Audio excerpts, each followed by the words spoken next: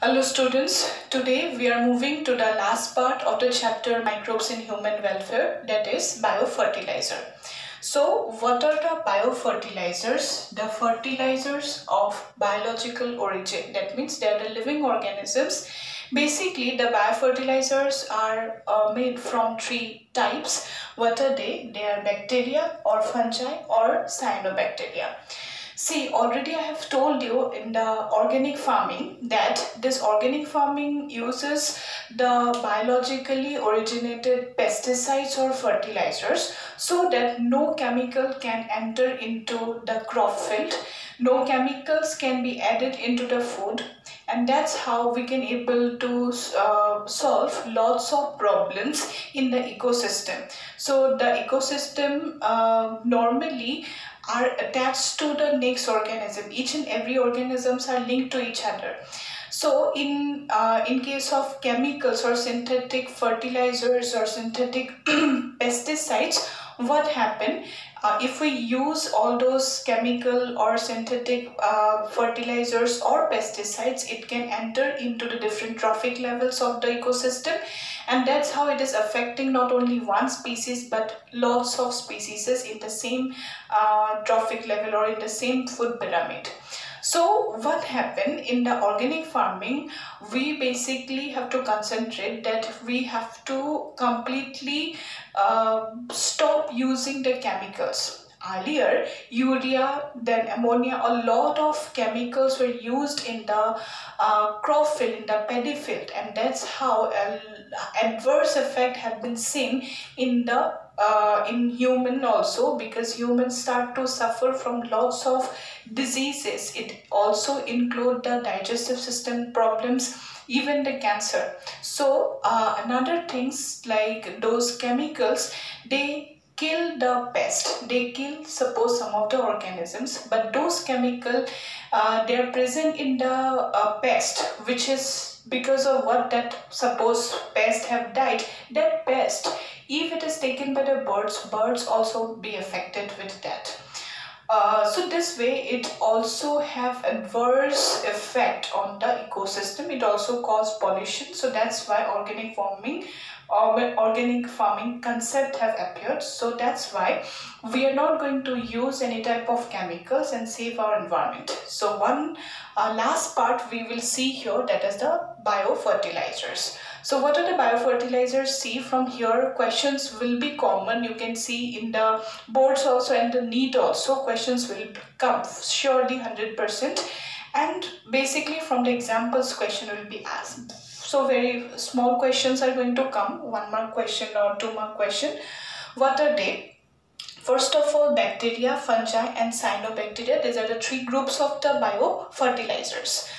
So from the biofertilizers, what is the meaning of fertilizer? Fertilizer means those which increase the or enrich the nutritional quality of the soil.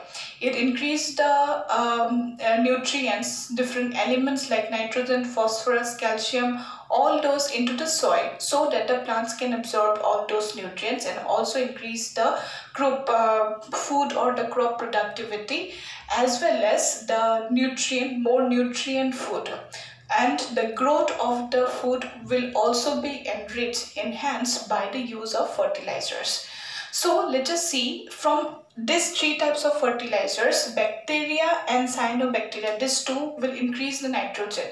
We know that in our body nitrogen is a chief component. So it has to be present in the building block of our body, like proteins. Protein have to have nitrogen, then only the protein can be formed. And we know that in the atmosphere our 72% around is nitrogen. But nitrogen, if it is not taken by bacteria and cyanobacteria, it can never go into the crop field, because nitrogen, no organism take it in breeding, and no other sources are available by which the nitrogen can be entered or fixed into the soil. They are the bacteria and cyanobacteria only who fix the nitrogen, and this nitrogen via the food go to the next trophic level, and from the each trophic level it goes to the next other trophic level. So nitrogen, as it is a chief component of our DNA formation even, nitrogen, then nitrogen we get from the food, and that food, the crop get the nitrogen from the biofertilizers like the bacteria and cyanobacteria. So examples we have to see. What are the examples? These two examples are very much important. One is the rhizobium and second type is the azospirillum and azotobacter. Remember this first of all, rhizobium forms symbiotic association. So there are grouping also, some of them they're symbiotic and some of them they are free living. So rhizobium here is the symbiotic association that is present on the root nodules, which can fix nitrogen from the soil and it allowed to enter into the plants. Next one, azospirillum and azotobacter. Just remember this word A. Okay, letter A. So azospirillum and azotobacter, they are the free living nitrogen fixer. Okay, so these two are the bacteria. Rhizobium, symbiotic association. Then azospirillum and azotobacter, they are the non-symbiotic free living organism bacteria. They can fix nitrogen into the plant. Next one, come to the fungi. This group will add phosphorus into it.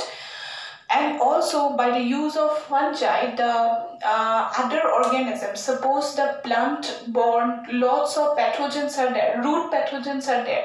So it is fungi who not only act as a biofertilizer but also it can act as a biopesticide. So that's why fungi are very much important. So those fungi, some examples we need to know. This fungi can be divided into two types. One is the ectomycorrhiza and another is the endomycorrhiza. First of all, see this fungi, it forms symbiotic association with the root of the higher plants. Okay, so it forms the symbiotic association. That means it helps both the two other organisms, not a parasite or not only a host. Okay, it is both the organisms are helping each other.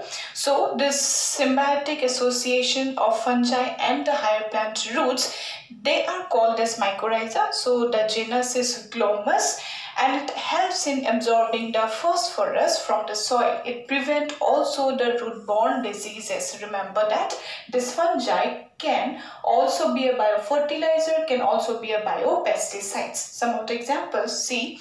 First example is ectomycorrhiza and second example is the endomycorrhiza.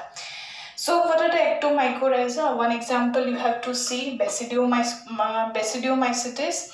And the second one is endomycorrhiza. This is very much important now. Remember that VAM. Okay, vesicular arbuscular mycorrhiza, which add phosphorus into the soil, into the root of the plant, so that the plants can absorb the phosphorus from the soil with the help of this fungi. Okay, so remember this mycorrhiza examples, ectomycorrhiza, this is Basidiomycetes, and endomycorrhiza VAM. But as a whole, mycorrhiza, the genus you can write, that is Glomus. Okay, so these are forming symbiotic association. So these are the fungi which add phosphorus to the plant.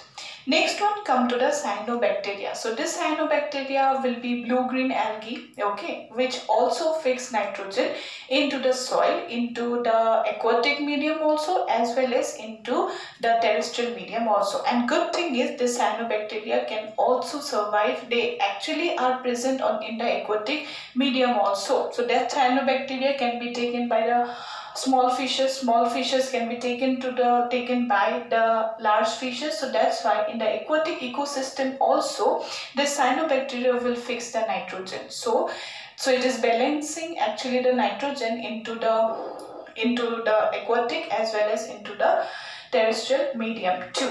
Okay, so see, these are the autotrophic microbe. Autotrophic means they can produce their own food.